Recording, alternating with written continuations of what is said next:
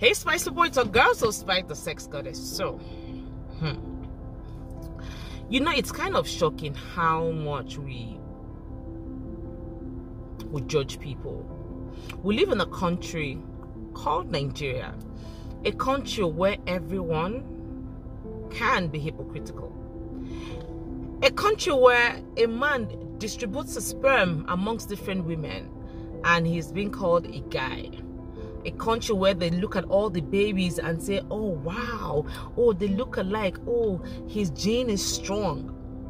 This same country would tear down the girl who gets pregnant to have the child for this same guy who spreads the sperm all around, and then they drag baby mama saying, oh, she's shameless just because her body carries the child.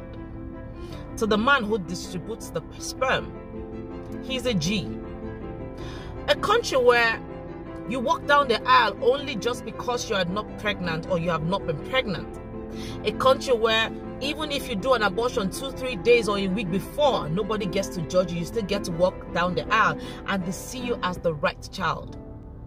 A country where we tear down those who have become truthful to themselves to keep that child and love that thing they create inside of them. Nigeria. My country who love lies rather than being told the truth. We live in a society where we say only virgins are allowed to walk down the aisle, just because society says so. But you see, even those who have done anal sex, blowjob, who have been disvirgin, who have been penetrated, who have done all sorts of things, are seen as good girls just because they've not been pregnant.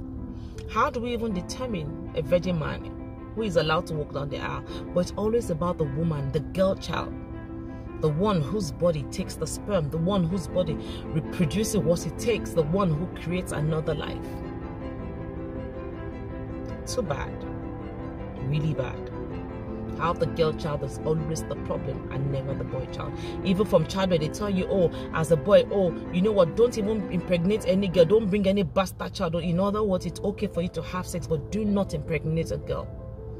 But for the girl child, don't let anybody touch you. Don't talk to a boy because you get pregnant. You disgrace yourself. You won't go to school just because we have this body. Nigeria. God has so much work to do on the very last day. Because He can see the heart. And we, very hypocritical, just because we judge people by what we see, not by what we know. It is well. I leave you with this. I remain your one and only Soul Spice, the sex goddess. See ya and God bless.